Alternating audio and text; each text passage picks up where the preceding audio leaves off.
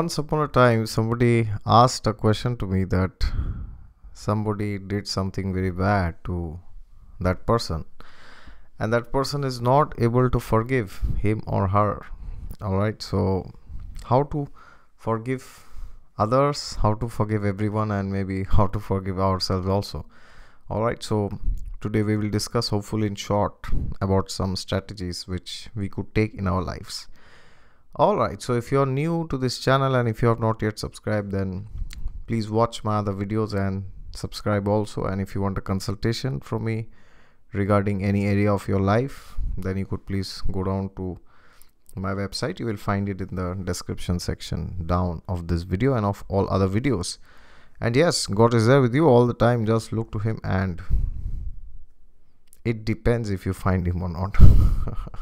I will tell you when you will and when you will not find him. Okay, so once upon a time I asked this to one of my Shiksha gurus long back, that there's one person who has done something terrible. Yes, has it happened, or does it happen to you, that people often end up doing wrong things to you, knowingly or unknowingly? Now, I'm not saying that everything that happens to you, like if somebody has done something bad to you, that person has done it knowingly. Maybe that person has done it unknowingly also, but at the end of the day, you have declared that something bad has happened to me, right? Have you declared? If yes, then please write it in the comments, and you can also write what happened to you, when it happened. It's up to you. I'm just trying to engage people in the conversation. So now, I had asked this question, and then my Shiksha Guru, he had answered. He said that, I asked him that how can we forgive others? So he said, if you do not forgive others, how do you expect that God will forgive you? Should I repeat? If you do not forgive others, then how do you expect that God will forgive you? And it struck like a lightning. It was like a thunderbolt. I'm like, yeah. There's this famous saying that be the person you want to marry. Be the person you want to marry. Okay?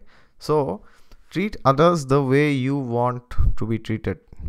So, this means if you want that God forgives you for your sins, for your wrongdoings, for your XYZ, then you must also forgive others. Now you may think that, oh, I have never done anything wrong to anybody. Yes, you may think like that. Yes, there are many people who are so convinced that they are so perfect that they have never done anything wrong to anybody. They are not doing anything wrong, nor they can ever do anything wrong. Yes, some people think they are like perfect. They are like Lord Vishnu. Yes, well, if that was true, then maybe we would have not taken birth in this material world. Because this material world is a place of misery. It's dukhalayam ashashvatam napnuvanti mahatmana samsiddhim paramam gata. Lord Krishna says in the Bhagavad Gita.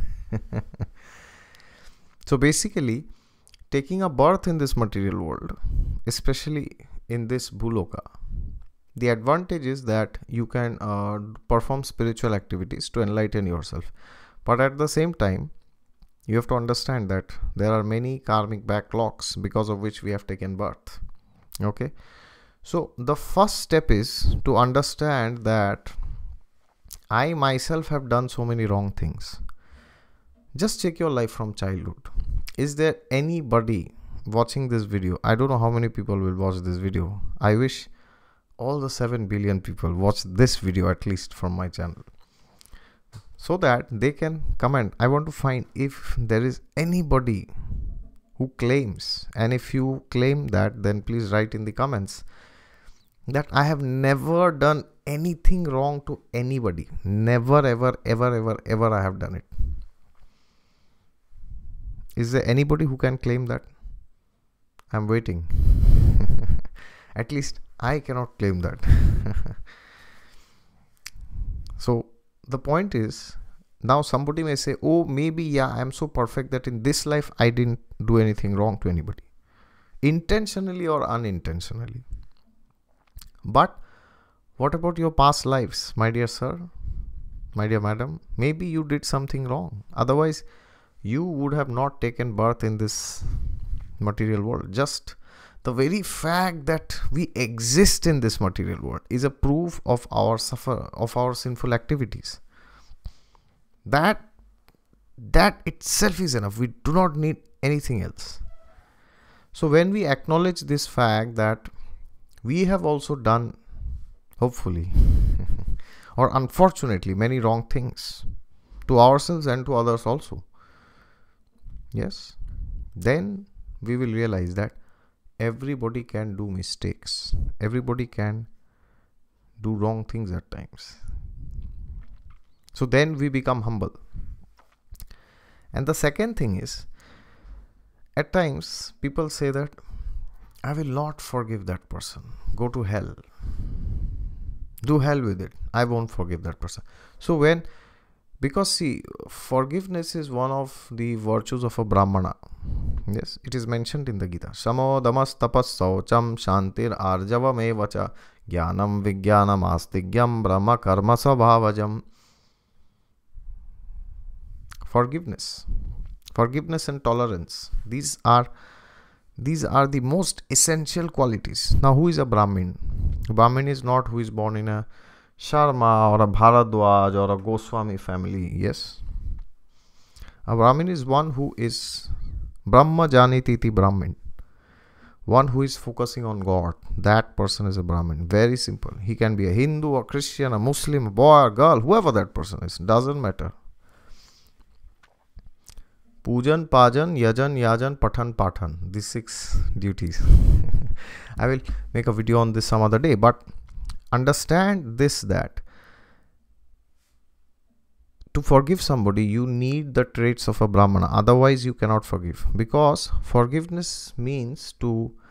See, and forgiveness does not mean that you just say that, okay, I have forgiven you, bye-bye. No, it doesn't mean that.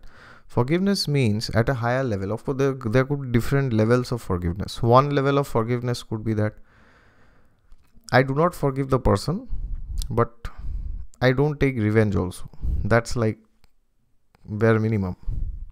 Otherwise, you don't call it forgiveness. Another level of forgiveness is that you not only forgive that person, but you also forget that he did something bad to you. I mean, not externally, but you don't let that wrong thing which he did hinder your relationship in the future, which means you still maintain your friendship or the relationship with that person. And the next level of forgiveness could be that you forgive the person, you don't take revenge, you accept the person as it is, and you go one step ahead and you help that person. And higher than that is you enlighten him spiritually. That is like very high. That's like too high. Yes. Who is the perfect example? Jesus Christ. He's the best example for this.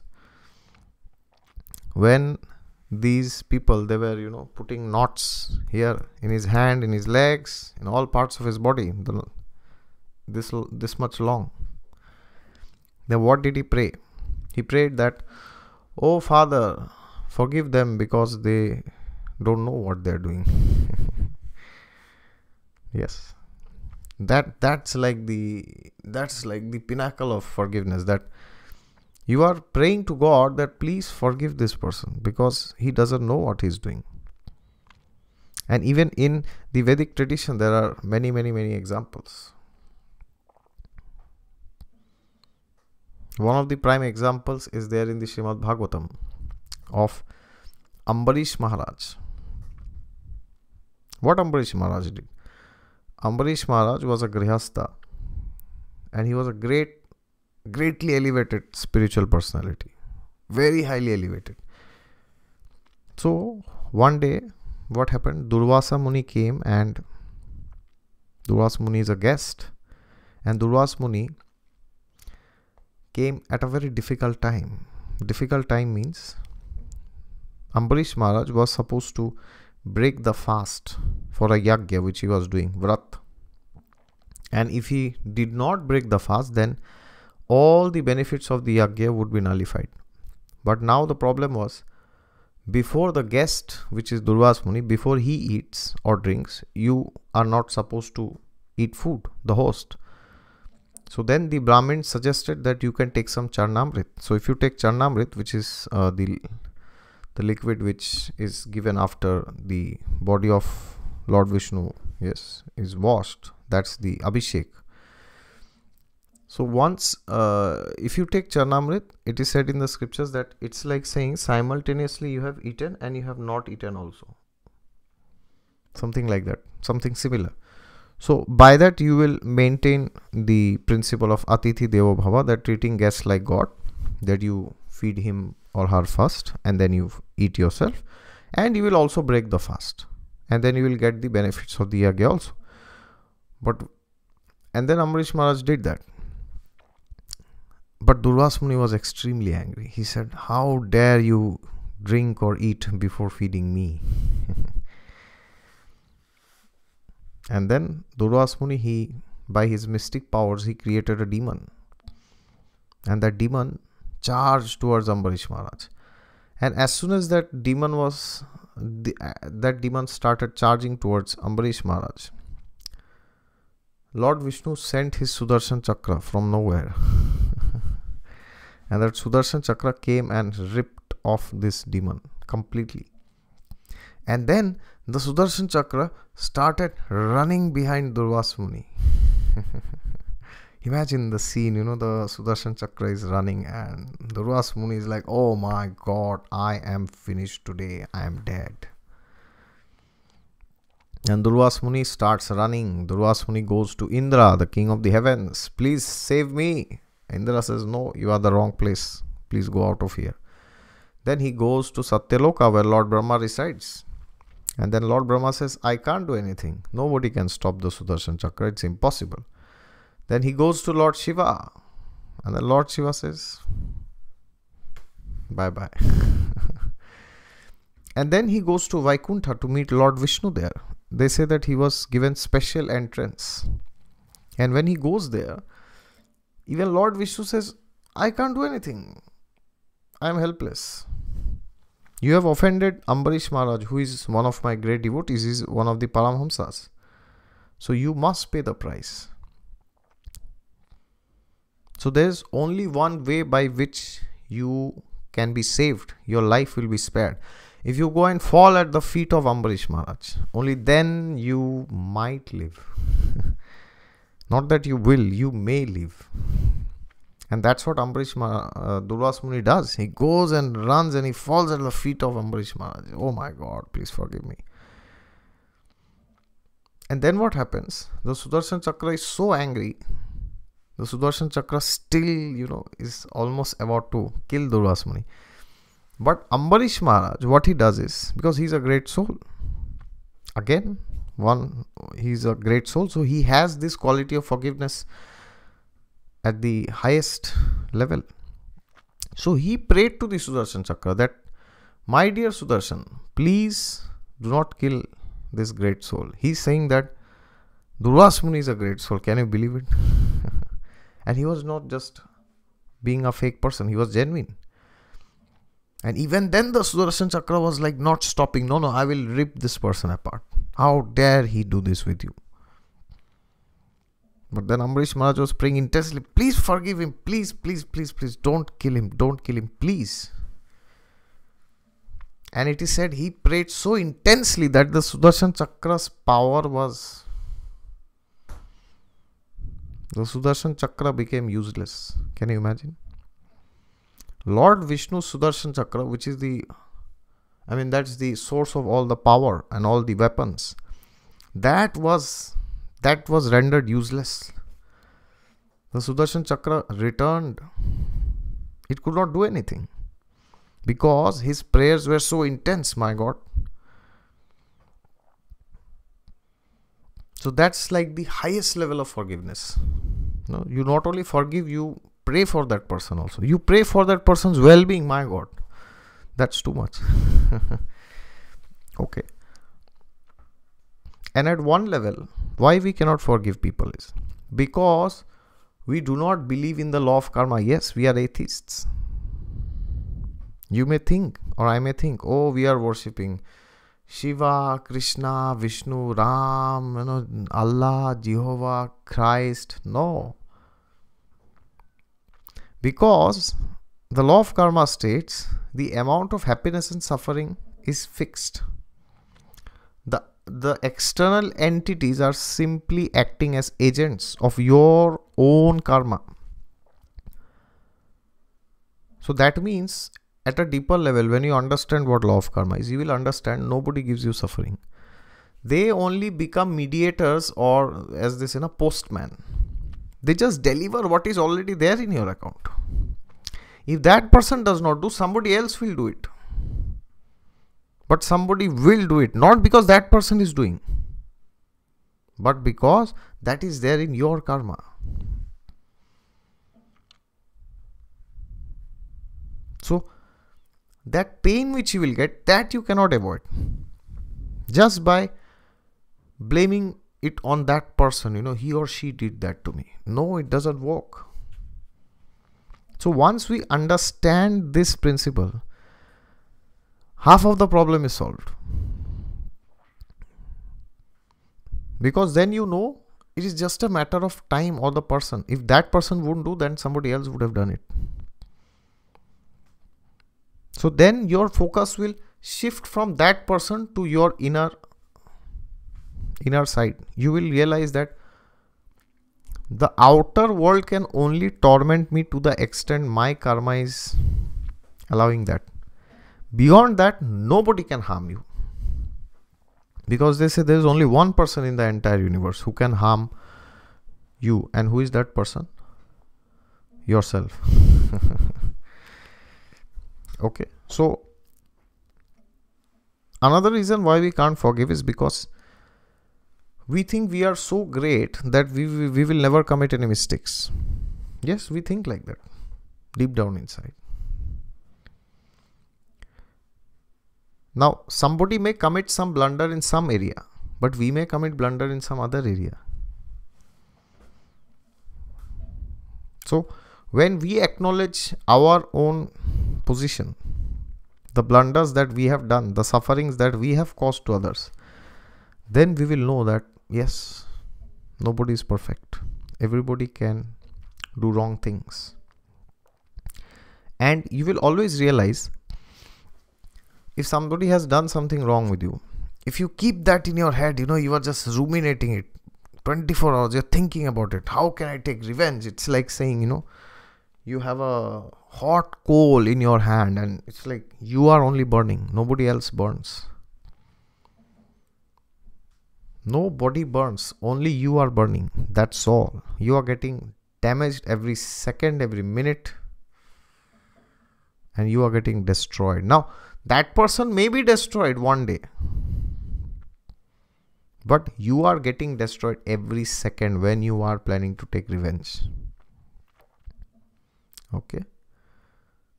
So we are not so great that we never commit mistakes. Yes. And if we never forgive others, then it could happen that one day people who we love, when we do something wrong to them unknowingly, then they will say that I will not forgive you, and from tomorrow I do not know who you are. I disown you from my life. All right. Not very good, but that could happen someday. I wish and I pray and I hope that it never happens with anybody. All right. So that is what I wanted to say, that we have to understand that people will only behave and punish us according to our own karma. It is not they who are punishing us. It is our own misdeeds. We have done something to somebody. That is why that has happened. Okay. So when you understand this, then you become humble. And a humble person will always forgive others. It is said a great soul forgives before even if you offend. Suppose I know that he's coming to insult me. Suppose. So before he insults, I forgive him. And how to forgive others? You have to be in Sattva Guna. You cannot be in Rajoguna and Tamoguna. Rajoguna means yes. I will teach him a lesson. I will teach her a lesson. And Tamoguna means I will kill that person. And Sattva Guna means you understand where to draw the line. Alright.